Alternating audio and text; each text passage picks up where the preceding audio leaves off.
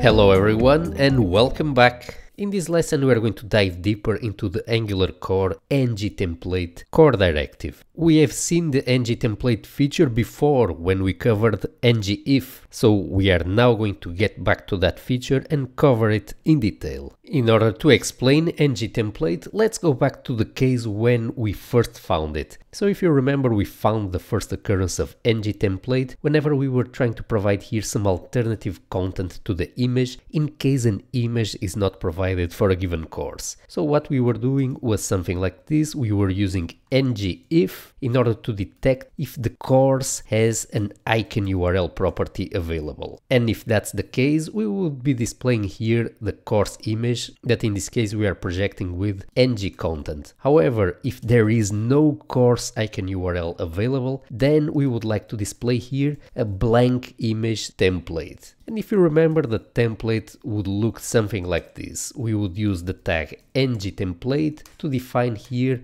a template segment. We would use a template reference to give this template segment a name. We are calling it blank image. And inside we are going to add here some content. For example, we are going to display here a warning to the user using the warn CSS class that no image is available yet. And we are also going to display here a default image. So we are going to fill in here the source property and we are going to go inside the assets folder. We are going to take the image named empty-image.png and we're going to use it here in our ng-template. Now let's have a look at this functionality in action. So this is what happens if there is a course image available. So like before, we have here the course image, but if this time around we open here our dbdata file and we comment out the image for a given course, we are going to see that we have here applied the default content. No image is available yet, and we have here the default image. Now what is happening here is that we are referencing here a block of a template using a template reference. Any HTML and CSS that is going to be filled in inside the ng-template is going to be part of this template segment. Now notice what happens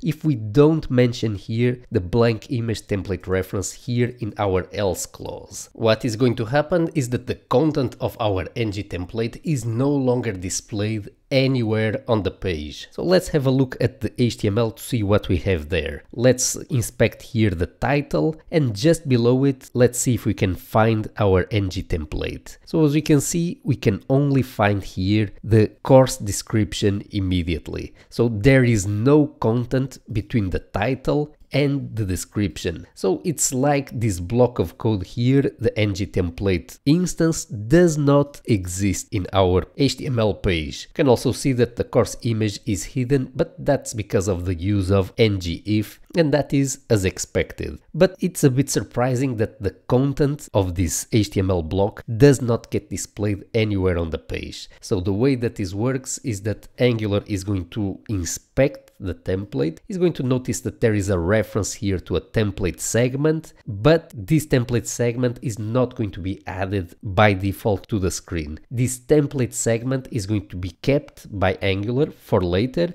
and it's going to be used only if we explicitly use it, either by using it here on the else clause or in some other way that we are going to see in a moment. Right now, let's talk about what data is visible here inside the ng-template tag. So the same data that is visible in the template that is surrounding it is also visible here inside ng-template. For example, we can have access here to the course variable. We can say, for example, here inside ng-template that course.description, the name of the course, has no image yet. And as we can see, as we refresh the application, we get here the correct title of the course. So the course variable is indeed visible here inside ng-template. Notice that although ng-template can access variables such as course that belongs to the template where it's embedded, we can also have ng-template create its own variable scope with its own private variables visible only inside the ng-template tag. Let's quickly summarize what we have learned in this lesson. ng-template allows us to define blocks of HTML that correspond to a single isolated template. This code is not going to be displayed by default on the page, it's only going to be displayed if we use the template somewhere. We have to instantiate the template somehow in order for the content of the template to be visible. The template can see the variables of the context on which it's embedded. For example, our blank image ng template can see the course variable. Let's now learn how can we instantiate a template, and let's learn how can we give it its own private variables. This is coming right up in the next lesson.